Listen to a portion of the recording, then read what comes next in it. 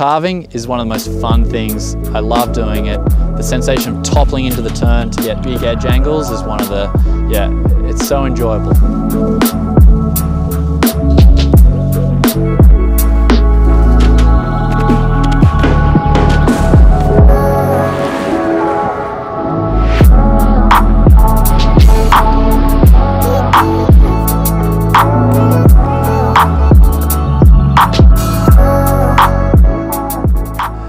Hi, my name's Tom Gellie. I'm ex-Australian demo team member and founder of BigPictureSkiing.com. Today what I'd like to give you some tips around is carving, and more specifically early edge engagement and how to get those higher edge angles. So this is for the skier that wants to take their carving to the next level. They can kind of get a little bit of edge angle going and sort of leave some railroad tracks, but then they struggle to tip it over further than that. So today this is really going to be aimed at improving your skiing. With the tips I'm about to give you, what you should feel is going to make it a much smoother transition through the turn. You're going to feel more stable at higher speeds, and the ski is going to be doing a lot more of the work. And this will all result in you being able to ski much steeper slopes and go faster, have fun, and it's going to feel great.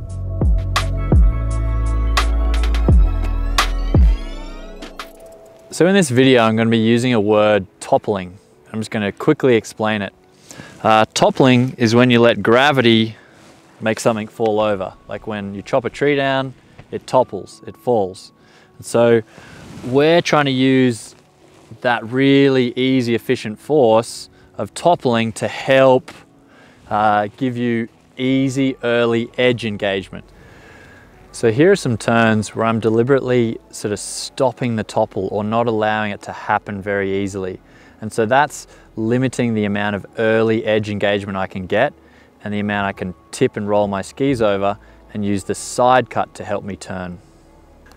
So now in these next turns, I'm really going to let myself topple into the next turn, and that allows my edges to roll over really easily, and so the ski will bend and I get the help from the ski design to turn me around the corner. So there's no pushing, you're using like the forces from the old turn and a letting go sensation to help you topple to create early edge engagement in your turns. I'm always monitoring and assessing my own skiing for early edge, and today using Carv, you can see two different runs where one I've focused on early edge engagement and one where I haven't. If you're using Carv, you can measure how early you engage your edges using the early edge metric, which is pretty cool because we've never had this data before. You can see from these park and ride turns earlier that my early edge scores were quite low, in comparison with another run where I really laid it over and used this toppling movement to achieve early edge angles. It's super useful to monitor my edging movements. I can clearly see how adjustments to my technique are influencing my turns. So it's quite cool to see that. So tip number one actually starts at the end of the turn, so setting yourself up. So as I've built edge angles through the turn and there's pressure building, this downhill leg is going to release the pressure so that I start to topple.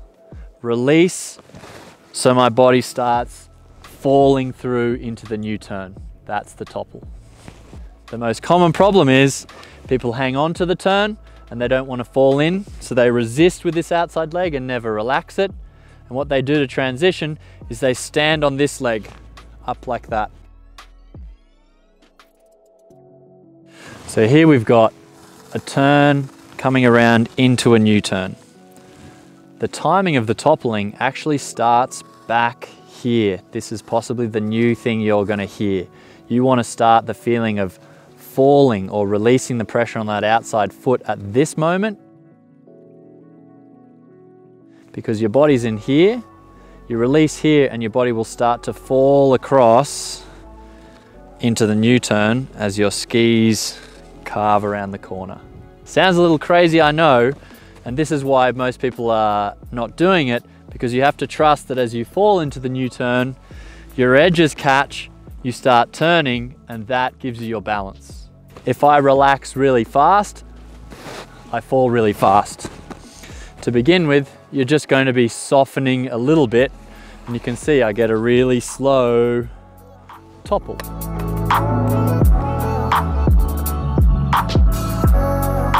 us into tip number 2, where we're looking at how do we continue to allow ourselves to fall. This is the scary, non-intuitive part, okay? So we're gonna use an exercise to help you to continue to topple inside the turn. So that's really tip number 2. This is the high early edge engagement part. So the exercise, we can do it on really gentle terrain. I want you to find somewhere really flat, wide open, no one around. It's done in a really wide stance. And the idea is to feel yourself gradually toppling inside the new turn, not through a pushing movement, but almost by relaxing this leg, which makes my whole body move inside. Okay, so I'm gonna feel a lot of weight on this leg, but this ski is going to, you watch this, tip over further, further, further. There's my higher edge angle early in the turn. This is like a training wheel that allows me to topple a lot, but not feel like I'm gonna fall over. So this exercise may feel and look a little bit awkward, but it's like the analogy I'd say of training wheels on a bike when someone's learning. They're there to just give you some stability so you can kind of feel and work on some of the movements. We always take the training wheels away. So I'm using that in-rigger leg just like a training wheel. So it's there to support me. So as I feel like a bit of a topple and a fall, that leg is still catching me. So I'm never really toppling, but I'm getting a sense of what that would do with my body to allow me to move in. So we're at the stage where we're ready to take it into linking some in-rigger turns. So follow along behind me and see if you can see that toppling, continued toppling to help me get on my edges more. So after practicing the in-rigger exercise on really flat terrain, you've hopefully developed a sensation of creating early edge angles through toppling and continuing to topple. Okay, so once you've got that feeling, it's time to take the in-rigger away, get back on a slope, and then start working on the same feeling, but without the in-rigger there. So it's time to take the training wheels off and let's go for a little bit of a faster run. Tip number 3 is refining all this toppling movements. So in this refinement stage of your toppling, the reason why it needs refining is because the rate at which you topple is really very much dependent on the speed you're going. Okay, so if you want to be able to topple more and still be on the outside ski with all the pressure, you have to be going really quite fast. So the refinement is you feeling how speed, picking up gradually the speed, will help you to be able to topple that little bit further, further inside the turn and be able to get out and into the next one. So take a run with me as I practice refining how much I topple for some different speed turns. So using the end of the turn pressure, release it, top a little further. Release it, top a little further. Pressure builds, I release it, and fall sideways. So my edges tip. Gonna go a little faster now, which means I'll be able to topple a little further. Release and topple. I'm gonna now play if I can do it more. Topple, oh, that was a nice one. Really smooth sensation. Release and continue to topple like the in-rigger was there. There we go. So that could be an example of you playing around and refining the topple movement. So starting slow, because even at slower speeds, this should happen. It allows you to get that early edge engagement just far more easily with your body. And then you can start picking up speed. As that speed picks up, that gives you more freedom to topple further.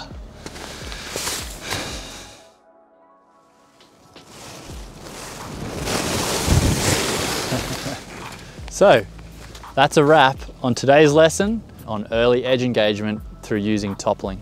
So if we go back through the steps and the tips, the first one, use the pressure built up from the last turn and learn to soften and relax your legs against that to begin a toppling movement. It happens earlier than you think. And then second, we use the in-rigger exercise to get a sensation at slower speeds of continuing to topple into the turn using the edges to make us turn further. Finally, I talked about refinement And what I meant by this was just playing with the ends of the spectrum. How much, how little do you need? And especially playing with speed to help you increase and use more toppling to get early and continued high edge angles. Carving is one of the most fun things. I love doing it. The sensation of toppling into the turn to get big edge angles is one of the, it's so enjoyable. If you like this video, please hit subscribe. Leave a comment if you'd like to do more. We'd love to produce some more videos to help you guys ski a little better. I'm off, toppling. See ya.